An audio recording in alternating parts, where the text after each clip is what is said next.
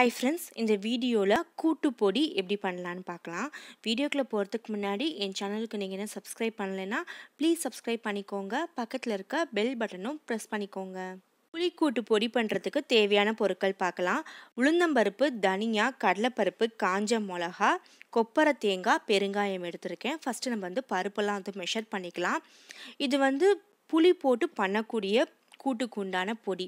இது நம்ம ஏற்கனவே பொரிச்ச கூட்டு பண்ணியிருக்கோம். அதுக்கு இந்த கூட்டு பொடி யூஸ் பண்ணக்கூடாது. நம்ம எந்த காய் போட்டு பண்ணுறோமோ அதில் புளி சேர்த்துக்கணும். அதுக்கு மட்டும் இந்த பொடி யூஸ் பண்ணலாம். இப்போ 100 கிராம் அளவுக்கு உளுந்தம்பருப்பு எடுத்திருக்கேன். 100 கிராம் கடலைப்பருப்பு எடுத்திருக்கேன். 50 கிராம் அளவுக்கு தனியா எடுத்துக்கோங்க.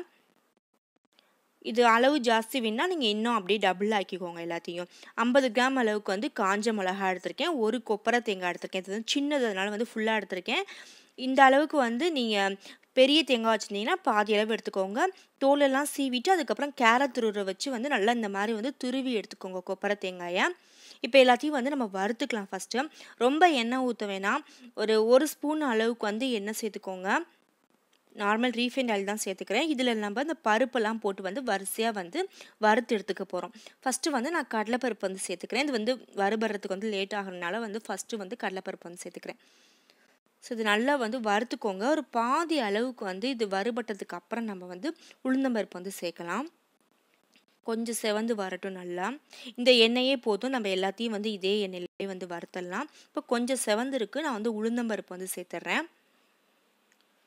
இது ஸ்டோர் பண்ணி வச்சிட்டிங்கன்னா உங்கள் ஃப்ரிட்ஜில் நீங்கள் 1 மந்த் மேலே வரைக்கும் கூட வச்சுக்கலாம். ஸோ இதையும் சேர்த்து நல்லா வறுத்துக்கோங்க. ரெண்டும் சேர்ந்து ஓரளவுக்கு நல்லா வறுபட்டதுக்கு அப்புறம் நம்ம தனியா இதிலேயே சேர்த்துக்கலாம். ஸோ பாருங்கள் நல்லா செவந்துட்டு வருது. இப்போ நம்ம மெஷர் பண்ணி வச்சுருக்க தனியா சேர்த்தாச்சு. இதையும் நல்லா வறுத்துக்கோங்க. காஞ்ச மிளகாவும் இதிலே சேர்த்துக்க போகிறேன். காம்போடையே சேர்த்துக்கலாம். காம்பு எடுக்கணும்லாம் அவசியம் இல்லை. இதையும் சேர்த்து நல்லா வறுத்துக்கோங்க. நல்லா செவந்துருச்சு பாருங்கள் பருப்பு. இந்த அளவுக்கு நல்லா சிகப்பாக இருக்கணும் பருப்புலாம். ரொம்ப கறிக்கிடாதீங்க. நல்லா கோல்டன் ப்ரௌனில் மட்டும் வறுத்து எடுத்துக்கோங்க. இதை ஒரு தட்டில் மாற்றி நல்லா ஆற விட்டு எடுத்துக்கோங்க. இப்போ இந்த கொப்பரையும் போட்டு நல்லா வறுத்தரலாம். ஒரு 2 நிமிஷம் வறுத்தா போதும். கொஞ்சம் உங்களுக்கு ப்ரௌன் ஆகும்.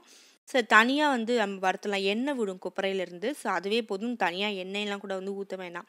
இந்த அளவுக்கு நல்லா வதக்கி எடுத்துக்கோங்க. இப்போ நல்லா ஆறிடுச்சு. இதை அரைச்சிடலாம்.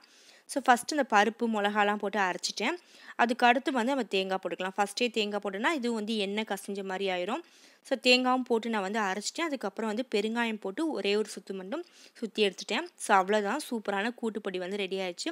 இது ஒரு கிளாஸ் பாட்டிலில் மாற்றிட்டு நீங்கள் ஃப்ரிட்ஜில் ஸ்டோர் பண்ணி வச்சுட்டு கூட்டு பண்ணும்போது 2 ஸ்பூன் எடுத்து போட்டு இந்த மாதிரி பொடி ரெசிபீஸ்லாம் பண்ணி நீங்கள் ஃப்ரிட்ஜில் ஸ்டோர் பண்ணி வச்சிட்டிங்கன்னா சமைக்கும் போது ரொம்ப ஈஸியாக இருக்கும். இது மாதிரி நிறையா பொடி வெரைட்டிஸ் நான் ப்ரிப்பேர் பண்ணிவிட்டு ஸ்டோர் பண்ணி வச்சுப்பேன். எல்லாம் வேறு வேறு வீடியோஸில் கண்டிப்பாக போஸ்ட் பண்ணுறேன். அது வரைக்கும் இந்த பொடி ரெசிபி ட்ரை பண்ணி வச்சுக்கோங்க. நான் வேற ஒரு வீடியோவில் இதை வச்சு புளிக்கூட்டு எப்படி பண்ணுறதுன்னு கண்டிப்பாக போஸ்ட் பண்ணுறேன். என் சேனலுக்கு நீங்கள் என்ன சப்ஸ்கிரைப் பண்ணலைன்னா ப்ளீஸ் சப்ஸ்கிரைப் பண்ணிக்கோங்க. பக்கத்தில் இருக்க பெல் பட்டன் ப்ரெஸ் பண்ணிக்கோங்க. லைக் பண்ணுங்கள், கமெண்ட் பண்ணுங்கள். உங்கள் ஃப்ரெண்ட்ஸ்க்கு இந்த வீடியோ ஷேர் பண்ணுங்கள்.